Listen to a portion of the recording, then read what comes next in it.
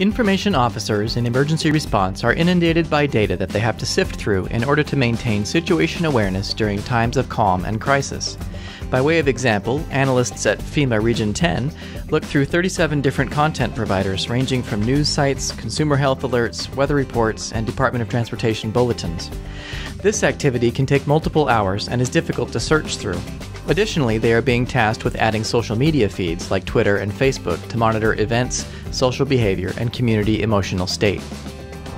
The activity awareness environment was designed to improve the information synthesis process by bringing in multiple disparate data feeds and sources, extracting features of interest, and visualizing the information to give emergency response professionals insight and situational understanding in a timely and intuitive manner. The system also applies a user recommendation system to help filter the data based on the needs and activities of the user, thereby giving them the right information at the right time. Here we see that a system administrator has already set up various feeds for ingest. This can be RSS feeds, direct server integration, and queries established from Twitter. The source list on the left of the application allows the user to quickly filter data and alter the types of information being displayed in the environment. On the right side is a list of all the content available from the sources selected. You can see the types of content ranges from Twitter messages to documents to RSS feeds. The information can be sorted by date, type, and rating. Below each piece of content is a rating bar that visualizes its importance to the user. The longer the bar, the more relevant it is to their current interests and activities. The user can change this rating by clicking the up or down thumb icons. If the user elects to see more like this, other information with similar content will move up the list. If they choose to see less like this, the content will move down the list. This essentially trains the user profile system in the environment around the user, their activity, and even their role. We have additional ways to manage the user profile, which we'll talk about a little later. The user can click on each item to read its full text. The content opens in the native browser to maintain context and formatting of its source. The system has ingested lots of documents, and even with filters based on the user's profile, there are still too many for anyone to read in a timely way.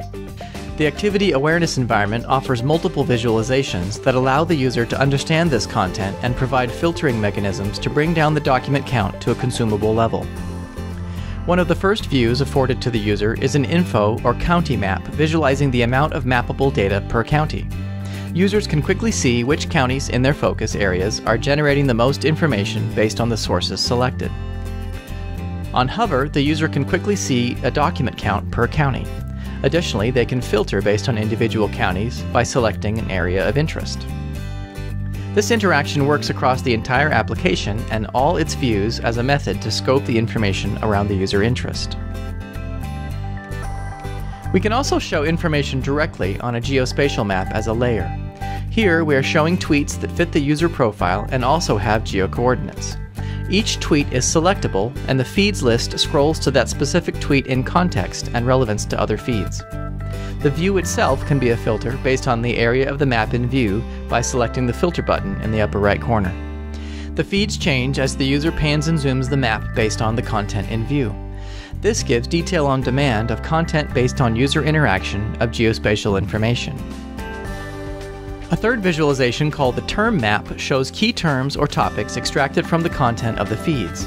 These are shown by size, indicating the count or weight of the term compared to all other terms. The bigger the term square represented, the more times that term occurs in the content. The grid is also broken out by source as different colors in the visualization. The user can focus on individual sources or select terms and topics to filter based on those keywords. Users can make a more complex filter by applying it to other views like the info and whirlwind maps, and thus refine the content to more than one facet of the data. At the bottom of the environment is a timeline that shows the key terms or topics temporally. As with the term map, the larger the topic, the more the term is prevalent in the content. The user can change the time window display by dragging it left and right, as well as change the scope by drilling into a particular hour or day. Each term can be selected and becomes a filter just like the other views. Additionally, the timeline view itself can be a filter based on the time visible by clicking the filter icon in the upper right corner of the view. All of these visualizations work together to give situational awareness of the information that emergency responders are interested in. The ability to filter based on location, time, or a combination of all of them allows the user to get more detail about specific information of interest.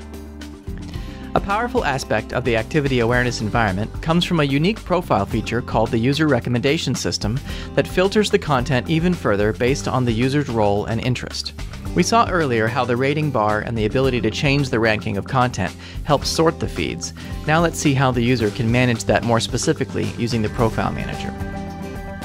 The profile screen in the activity awareness environment allows the user to manage the terms of interest that the system uses to sort and filter content on. The column on the left is all the terms that all the users in the system, the community, have identified as interesting. The column on the right is all the terms that the user has identified as interesting. Each list is sorted by relevance. This view allows the user to visualize their terms compared to the community to understand how they are different than others and further adjust their settings to either match or differentiate further from them. Managers can also compare subordinates to adjust their term profiles to make sure their team has the correct coverage for a given situation. A user can drag and drop terms up and down the ranking order, and they can also drag the bar to manually change its ranking order. This changes the rank order and value each term has in its content, and thus will change the way the data gets represented in the visualizations. Users can also add or delete terms to adjust and refine their profile to match their current tasks and activities.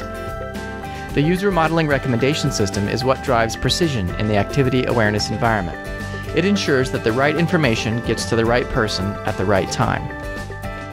It can be seeded by a particular role or requirement, but is eventually completely steered by each user. The activity awareness environment consists of multiple views that visualize the information based on temporal aspects, geospatial metadata, and topics extracted from the content. Each view visualizes the content to increase cognitive awareness of information during an event, during planned activities, and during those rare downtimes. When combined with rich filters and a user modeling recommendation system, the environment provides situational awareness for emergency responders, giving them the right information at the right time. For more information on activity awareness or precision information, go to precisioninformation.org.